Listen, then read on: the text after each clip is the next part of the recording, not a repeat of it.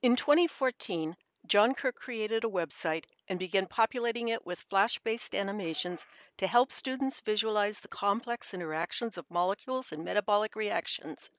Hundreds of biology teachers, including me, use the animations in their courses, taking students step by step through cell respiration or DNA replication. Kirk's innovative presentations simultaneously displayed molecules, summary information, and process steps, allowing students to move back and forth between the details and the whole picture. In December of 2020, Adobe stopped supporting and browsers stopped displaying Flash files. Mr. Kirk kindly gave me permission to preserve what I could, and this movie of the water animation is my attempt to give students access to his imaginative and innovative explanation. Liquid water is the medium of life. Most organisms are over 80% water. The water molecule contains two hydrogen atoms and one oxygen atom. The two hydrogen atoms occupy two corners of a tetrahedron centered on the oxygen atom. The oxygen's unbonded valence electrons occupy two of the four corners of the tetrahedron. This creates a polar molecule with local concentrations of positive and negative charge. The hydrogen's single electron sits in the lowest energy shell, which holds two electrons when it is complete.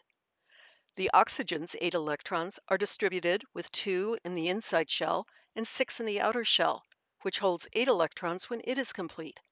So oxygen is short 2 electrons in its outer shell. Hydrogen lacks 1 electron in its single inner shell. By sharing electrons, oxygen and both hydrogens complete their outer shells. The resulting compound is water, with properties unpredictable from those of its components. Analysis shows the hydrogen atoms sit balanced against the oxygen's free electrons, rather than lying on opposite sides of the oxygen nucleus. Instead, they make a 104.5-degree angle centered on that nucleus.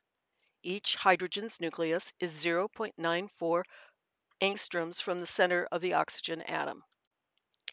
The van der Waals force is a spherical field of influence around an atom. Atoms may intrude into one another's van der Waals fields only up to a point. Because both hydrogens end up on the same side of the oxygen, the water molecule has a lopsided charge.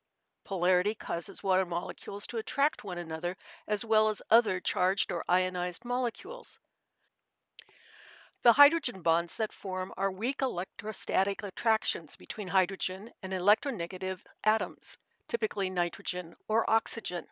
Each water molecule can link to 4 others. Because of these attractions, water molecules in air and liquid are always in motion, the more so as temperature increases.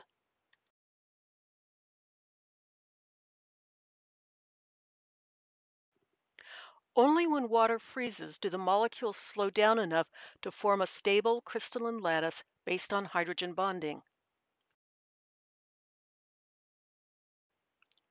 The angles between the hydrogen atoms and the direction of the hydrogen bond between water molecules cause the lattice to take a hexagonal form in 3 dimensions, as we can see by rotating the lattice to look at the molecular organization from different angles.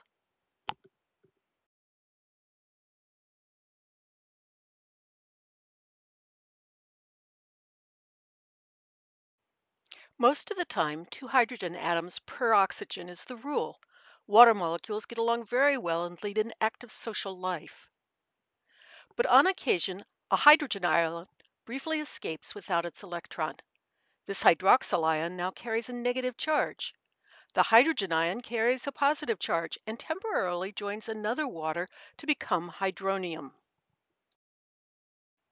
In pure water, the number of hydroxyl molecules equals the number of hydronium molecules. Water ionizes to a very slight extent. Only 2 in every 555 million water molecules are involved at any moment. Water is particularly good at dissolving substances that ionize, but some of these ions upset the hydrogen hydroxyl balance. Hydrochloric acid, HCl, is eager to ionize. It donates its hydrogen to a neutral water molecule to form a hydronium ion. When many HCl acid molecules are added to water, Each contributed hydrogen creates a new hydronium ion.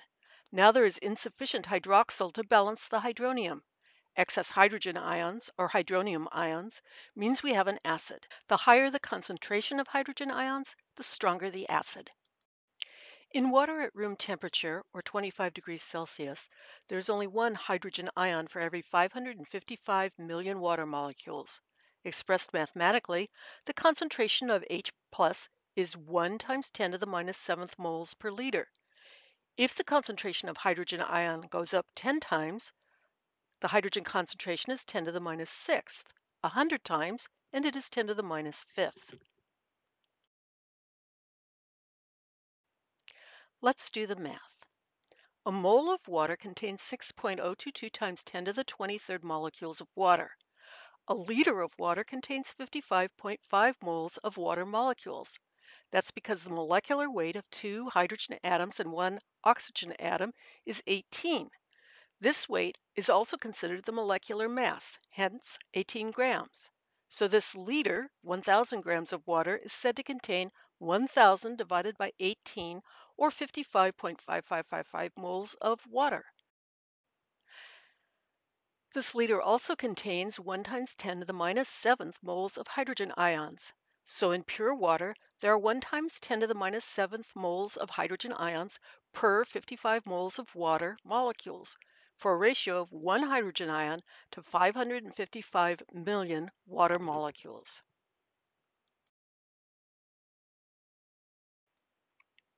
The pH scale is a convenient way of expressing hydrogen ion concentration by simply referring to its logarithmic power.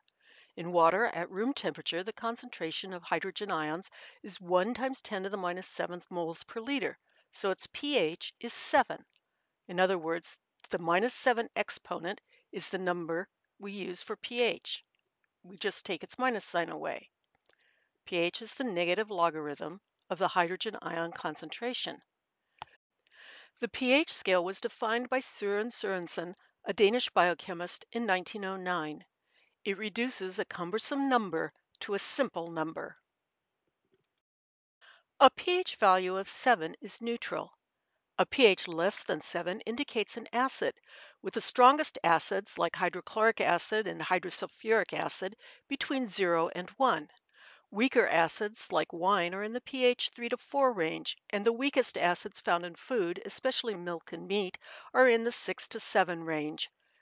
The range between 6 and 8 is the zone of life. Blood and saliva are slightly basic. Cleaning solutions, like Clorox, are weak bases in the 8 to 9 range, while ammonia is in the 10 to 11 range. Stronger cleaners are even more basic, with lye making the strongest common base at nearly pH 14.